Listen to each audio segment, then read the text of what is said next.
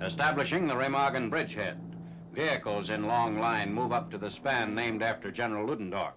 Nazi plans called for demolition of this bridge between Remagen on the west bank and Erpel on the east. But on 7th March, 9th Armored Division patrols removed the charges before serious damage could be done, and we had a bridge intact over the Rhine. Tanks and infantry crossed to capture Erpel and surrounding high ground before pushing on inland. The bridge's railroad tracks have been planked over for vehicular traffic.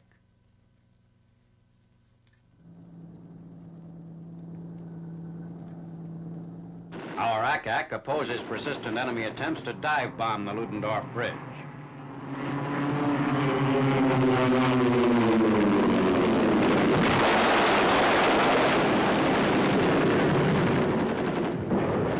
Despite these attacks, the bridgehead rapidly expands.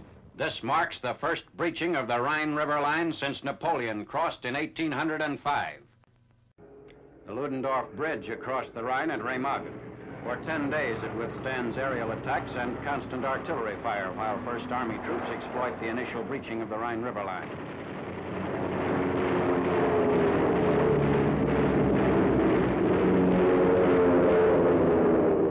Traffic in the face of the attacks must be kept to proper intervals between vehicles.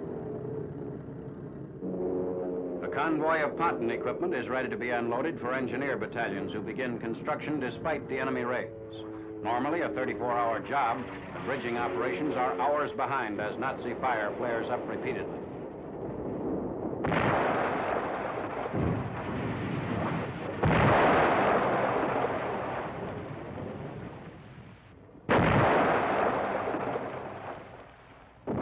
Under heavy enemy fire, combat engineers out on the incompleted span dash back to shore.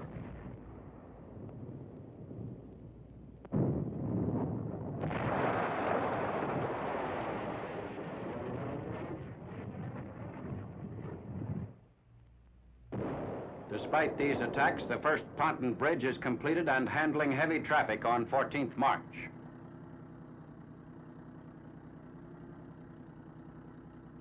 Armor is raced across the new link as the Remagen bridgehead begins expanding into a wide front. Both the ponton span and the adjacent Ludendorff Bridge are still under enemy fire. The engineer battalion working on the Ludendorff strengthens the roadbed, which was improvised to allow vehicles to travel over the railway ties.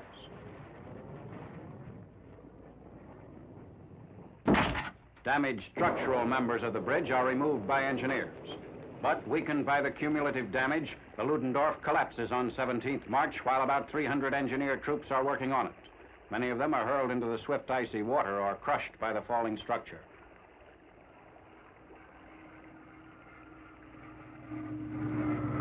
Rescue crews save those who managed to cling to sections of the span as it gave way.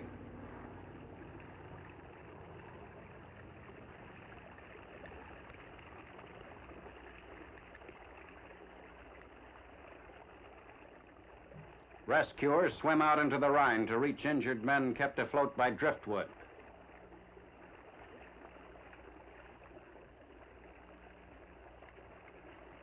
Bringing out a line to pull in the surviving engineers.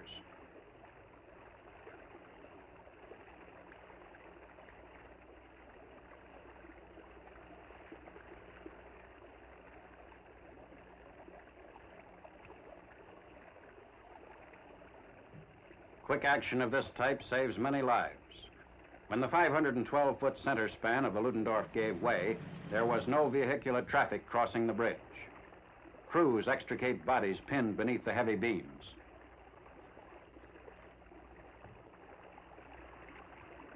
Three days later, on 20th March, Supreme Headquarters announces that the collapsed Ludendorff Bridge has been abandoned. The dispatch says that the span is no longer necessary because of the existence of other facilities across the Rhine into the Remagen bridgehead.